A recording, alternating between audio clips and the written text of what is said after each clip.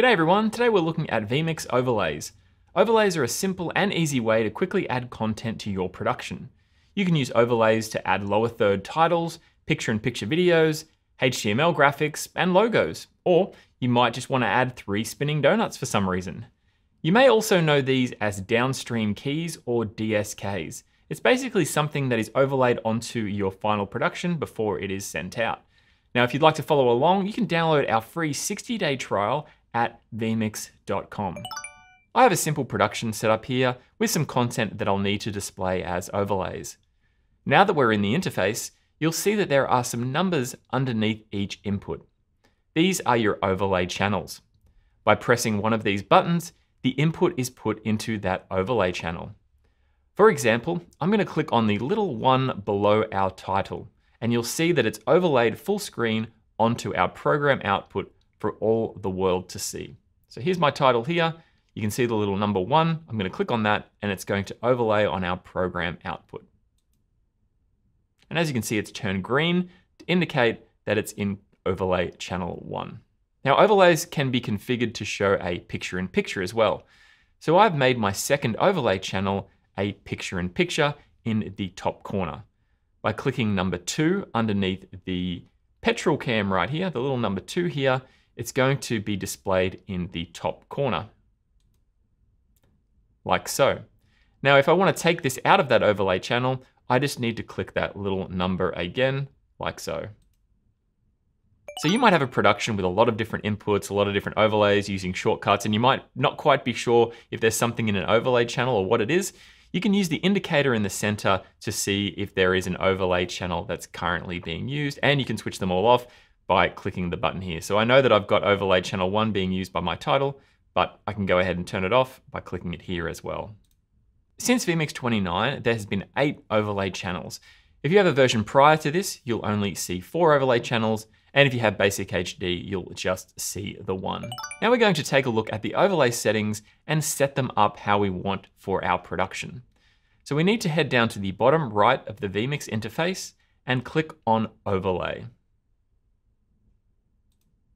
Your overlay settings will allow you to set up all your different overlays and also stingers as well.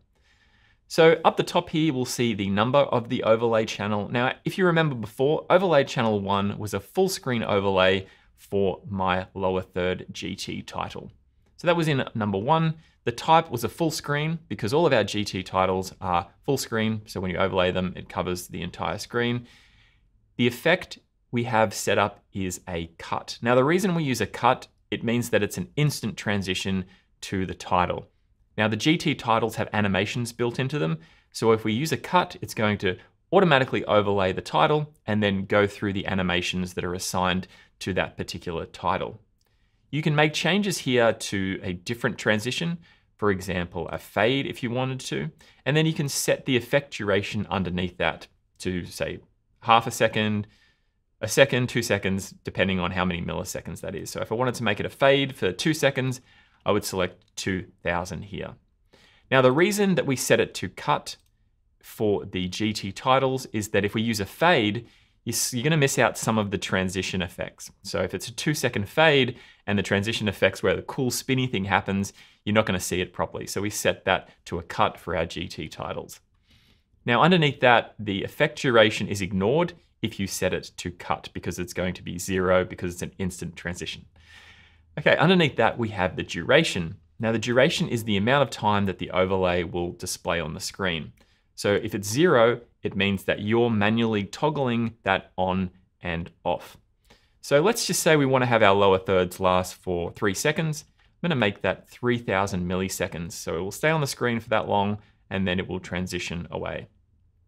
Underneath that, you'll see stinger input and stinger cut point. You don't need to worry about those because this is a title, not a stinger. Underneath that, you'll see alpha. So you can set the transparency of your overlay if you want. I'm not going to do that because I want it to be seen full screen without any issues. Underneath that, you'll see a screen that allows you to set up your picture-in-picture settings and your border. Those are grayed out because we've got a full screen option here and it's not picture-in-picture. All right, so as a quick recap, our overlay channel 1 is a full screen overlay. It's going to cut, which means it's going to be a direct transition. It's going to ignore the effect duration because it's a cut. The duration is 3 seconds, so it's going to last 3 seconds on the screen and then transition away. And then the rest of the stuff we don't need to worry about. So when you're done with your settings, make sure that you click OK down the bottom to save those. And now we're going to go to our lower third again, and we're going to click on the little 1 to put it in overlay channel 1. It's going to last 3 seconds, and then it's going to be removed from the screen. So let's click 1. As you can see, it's now overlaid, and it's going to remove after 3 seconds. Okay, so that is how we set up a full screen. Now we're going to do picture-in-picture. So head back to the overlay section, and then go up to the number, and we're just going to quickly go to number 2. So number 2 is what I showed you before with the picture-in-picture of the petrol camera in the top right-hand corner. As you can see here, I've got it set to picture-in-picture, and I've got it set to a particular location down the bottom here. So I'm going to show you how to set that up from scratch now, as you might want to do that yourself. So I'm going to go up to the number here, and I'm going to select number 3. You can set any of these, it doesn't really matter what number you use. Okay, underneath that, we've got type. So we want to make this a picture-in-picture. So we're going to select picture-in-picture. Now for the effect, because our picture-in-picture won't typically have any animation involved with it because it's not a GT title, it doesn't have them built in, I'm just going to go with a simple fade. So then I'm going to set the effect duration. Let's make it 1 second, which is 1,000 milliseconds. So that's how long it will take to fade up. And for the picture-in-picture, I want it to stay up there for 5 seconds. Now again, if you wanted to be manually toggling this, you would set this duration to 0. Underneath that, we don't have to worry about stinger, cut points. We don't need to worry about the alpha either as well, because we don't want it to have any transparency. Now that we've got the picture-in-picture option selected, you'll notice that the boxes down here are now available to use. So on the right here, the red represents where the overlay channel is going to be and the size of it. And on the left here, we can go ahead and make changes to the size of the box by using these sliders, X, Y. We can zoom, we can change the rotation on the X, Y, and Z axes. We can add a border to it. Now, if you want to do it quickly, you can just use the mouse click to move it around on this side here. And you can hold down the Shift key and then use the left mouse click to slide in and out to change the zoom as well. So I'm going to do that, and then I'm just going to move it in the top, well, let's go the bottom corner, like so. Now I'm going to add a border to this one, so let's go ahead and add an amazing border to it. And then let's change the thickness to 50 to do the trick. All right, so now as a recap, we have a picture-in-picture. It's in number 3 for our overlay channels. It is going to fade up. It's going to take a second to fade up and a second to fade down when the transition's away. The duration is going to be 5 seconds, so it's going to stay on the screen for 5 seconds and then be removed. And then down here, we've got the location of the picture-in-picture, and we have a bright green border at 50 pixels. All right, so now I'm going to click OK to save that, like so. Now what we're going to do is we're going to go to this news alert video right here, and we're going to put it in overlay channel 3. So it's going to appear in the bottom corner, and then it's going to fade away. So there we go. We have a news alert, everybody, a news alert, and now it's faded away. Overlays will display based on the number order. So overlay channel 1 will be at the very bottom, and overlay channel 8 will be displayed over the top of everything below it. So 8 will be on top, then 7, 6, 5, 4, 3, 2, and 1. So keep that in mind if you have any that are overlapping. vMix allows you to help automate and make your productions easier by using shortcuts and triggers. So you can use a shortcut to quickly put a particular input into an overlay channel by pressing an X key, Stream Deck, MIDI controller, or something like that. So all you need to do is press a button and it's going to put it in there. It just makes things a little bit easier and more streamlined. So now I'm going to show you how to use an overlay in a shortcut right now. So we need to go up to the settings section in the top right hand corner and then go down to shortcuts. Then we need to just click add to add a new shortcut. Now I'm going to use the space key. So I'm just going to click find, hit the space bar, and then click OK. So just going to use that for an example, but you can use Stream Decks, X keys, or any other sort of controller that works with vMix. Now for the function, I'm going to use the drop-down menu here. Now there is an overlay section to make it a little bit easier. And you can see all the different overlay options that we have for the different overlay channels to put them, toggle them on, off, in, out, last, on, off, zoom, all that kind of stuff. They're all available here for all of the different channels. I'm going to simply just use overlay channel 1 today, just to make it a whole lot easier.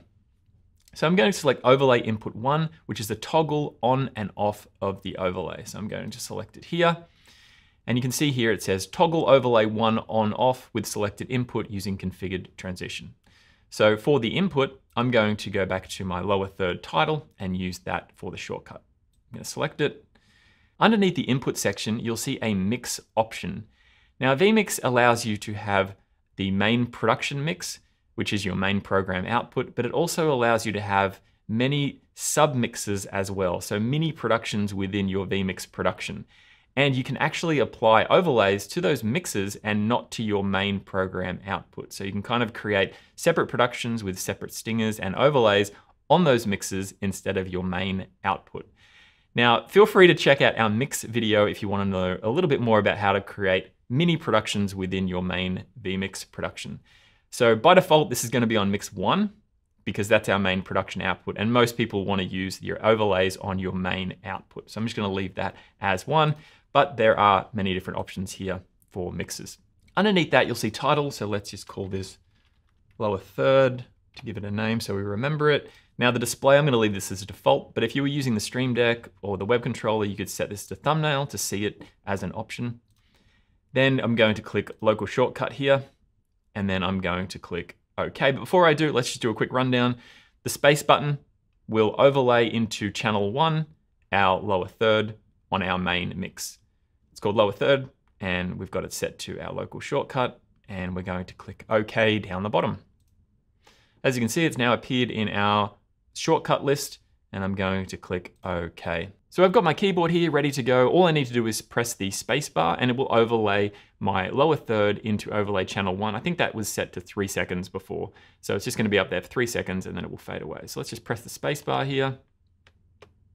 There we go. It's going to overlay, and then it's going to remove. So that's it. That's how you can use it with shortcuts. Another useful feature in vMix for overlays is the triggers. And triggers allow you to perform a function in vMix when something happens in your production. For example, when you transition a camera, you can automatically overlay a title if you like. So I'm going to show you how to set up a trigger now for overlays. So I'm going to go to Petrol Cam Run. I'm going to click on the little gear icon down here. And then I'm going to go to the triggers section. Now what we want to do is when our Petrol Cam transitions to the program output, I want it to display the Petrol Cam title.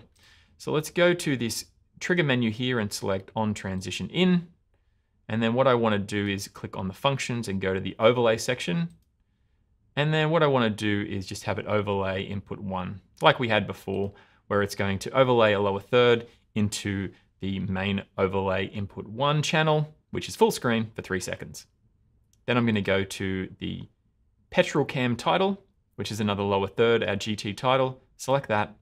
And then I can select the delay, like how long it's going to take for it to appear on the screen. So I want to just give it, let's say 2-second delay, which is 2000 milliseconds. And then I want that to be on mix 1. So I'm going to click add over here. So now we've got a trigger set up for an overlay to display after 2 seconds. So what we're going to do now is just close this down. All right, so let's try this out now. What I'm going to do is transition to my petrol camera, and it's going to overlay my title automatically. So let's go ahead and transition this over. As you can see, it's going to wait a little while. We set that delay. It's going to display the title, and then it's going to be removed. Are 8 overlays not enough? Well, if that's the case, you can always create a blank input in vMix and then layer multiple inputs on top of that and then overlay that input. For example, I have this too many cooks one down here, and what I want to do is just overlay that, and that's got multiple inputs on it that I've got in my production, and then I can also continue to use a different overlay channel if I want to bring in my lower thirds as well. So that's only using 2 channels out of the 8. Something that I forgot to mention before about the picture-in-picture is that you can use vMix to zoom in on a picture-in-picture to full screen. So I'll show you what that looks like by going to this news alert video here. I'm going to put it in overlay channel 8, which is a picture-in-picture right there. And what I'm going to do is right-click on the 8 while it's active, and it's going to go full screen. And then I can right-click on it again to bring it back. So that works handy for cameras or videos that you want to sort of show full screen temporarily before you're not actually using it as the main part of your production, but you just want to temporarily show it full screen. Another option is that you can preview your overlays. So if I right-click on the news alert video here. When it's not active, it will appear in the preview side of things. And then when I transition that over, it will take that overlay and play that as well. So now that I've taken that, it's now moved it across. And also my trigger overlay has appeared as well. So then I can just remove it when I need to.